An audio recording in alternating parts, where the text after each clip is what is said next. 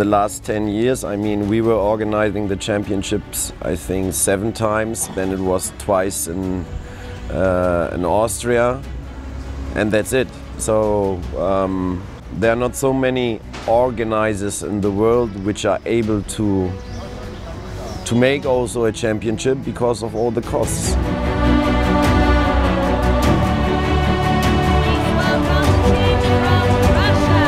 This is very, very nice. So we have, for sure, because of the tradition, always some strong German teams. We have the first league, so we are competing nearly all the year. For the Russians and also for the Mongolians, I think is a little bit different. They are just preparing for the World Championships or for European Championships. But it's nice to see that other countries are growing and that they are creating also different styles, that, let's say, every team has its own character in a way. This is what is quite nice. In Germany we have about 300 formations, I think, and we have different leagues. So it's like in soccer. So the lowest league is the 5th league, then the 4th, 3rd, 2nd and 1st league. Beginners are in the 5th league, and then when they win the league they can go in the 4th league. There is a qualification competition for this. So, and like this you go up and up and up till you arrive in the 1st league, and there every year is changing the 7th and 8th place. So the 7th and 8th has to go down, and the first 2 from the 2nd league, they are going in the 1st league. The winner of this league is already qualified for the next World Championship. So, and the winner of the German Championship, which is following then in November, is getting the 2nd ticket for the World Championship. If you like it, please confess.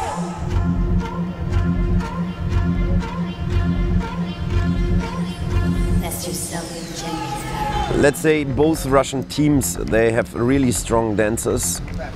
Tumen for sure has, for me, still better dancers than Perm, and they have their own style of formation dancing. So for us it's not easy at all to win against these strong teams, because we know their strength. So, and we know what they can do amazingly. But I know also what we can do better in a different way.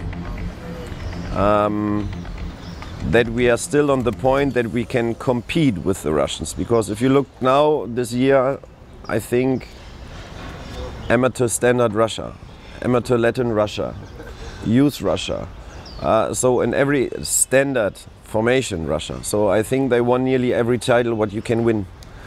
And for this is always will it be something special to beat Russian teams, because we know how strong is Russia in dancing. 16 people, 1 heart, 1 soul, 1 dream, 1 goal.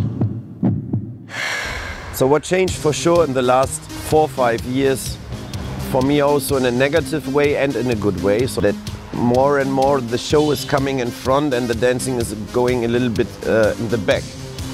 First of all, it's not formation show dance, it's formation Latin American dancing. So this means we need recognizable music in a way. We need for sure characteristical steps in a way. And the most important thing about formation is how to create the pictures and the flow of the pictures through the music and the characteristical steps. So this is my way of understanding the formation dancing, and I want to have always a flow. For example, I don't like to have a break for 4 or 5 seconds in the music, because anyway, when I have a single competition and I have a choreography and I build, for example, a break inside of my routine, the music is continuing, so I need to make the break looking alive towards the music. So in formation it changed a little bit in the last years, that teams are really trying to getting more effects through this way, And this is not my philosophy. So I love to produce music and to understand also the flow and the sense of the music. And this is where I put my strength inside. When a season is finished and we have to prepare a new project, the new project is already starting, let's say, in the mind 1 year before. So I'm collecting music, I'm thinking which parts can be very fine for combining maybe different styles of music. So and then I'm going into the studio and we are producing the music with the Munich Philharmonic Orchestra. So also this has a tradition in Germany. The amount of money what you need for producing such 6 minutes is about 20,000. We have 12 strings, we have 8-9 blasts in the studio, then we have all the percussive, the congas, then the drums, everything. So in total about in 1 week there are coming more than 60 or 70 musicians which are producing this 6 minutes.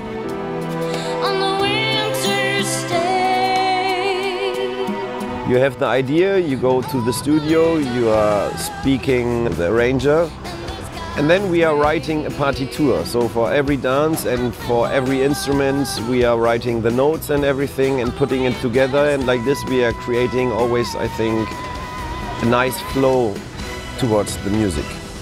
And this is what is the most impressive work, because there all the ideas are starting.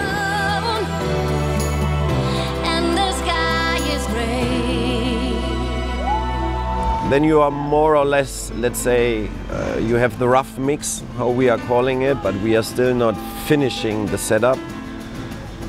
And then I start to make the choreography. So and after 2 months where I finished in a rough way the routine, I'm going again in the studio and saying, no, we need to change, because my idea of choreography is that we need to make a little bit longer this piece, or in samba they are missing 2 bars or something like this. Yeah, and then we start again for 3 days. So and then the music is finished, then I cannot change anymore, then I have to produce everything on the music.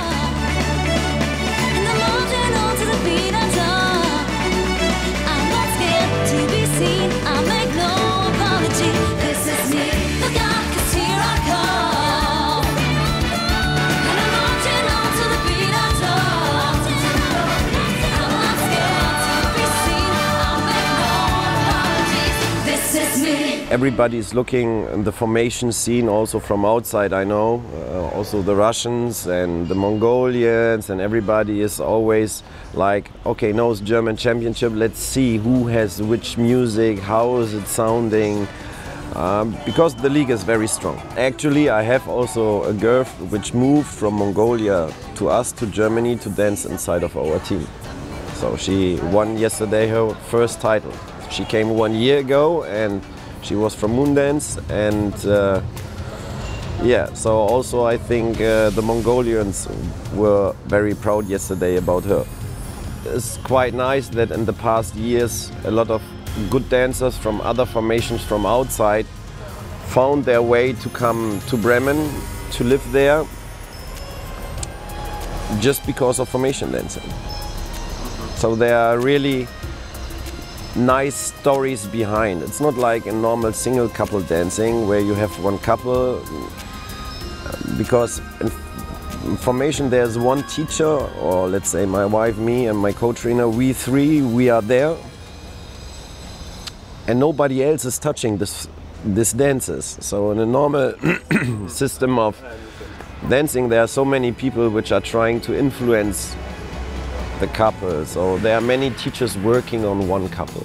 So this is not possible with the formation. So they need the clear direction, the near face. Actually, I think also the normal couples at the moment need this more, because they are trying to work everywhere or to take everywhere lessons, so they don't have anymore a base of information from a home teacher where they are, let's say, following for 70–80%, and the rest is the inspiration what they are taking from other teachers from outside. Because only in this way you can create a personality. Nobody can touch us. This is our product, what we are creating for more than half a year, and then we have this one chance on the German Championship to show it or not to show it. That the people can like it or they don't like it.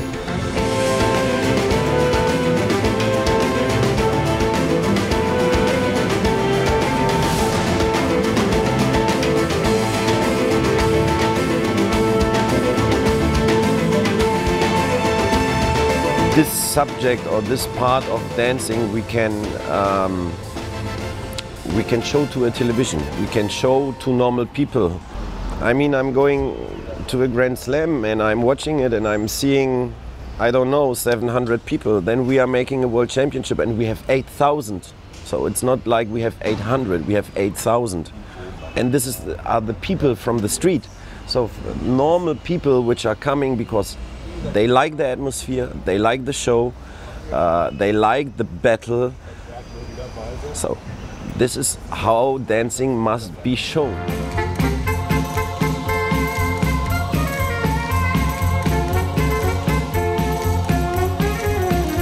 I think every new idea is good because we are living now in a century where we need to change things and to improve and to develop also. So for me, is it good that we try new things? If it's later better, I don't know, but if it's a good project where the couples feel good, where the couples will feel better, and the most important thing, the people will more understand this challenge on the floor between two couples, then I'm happy.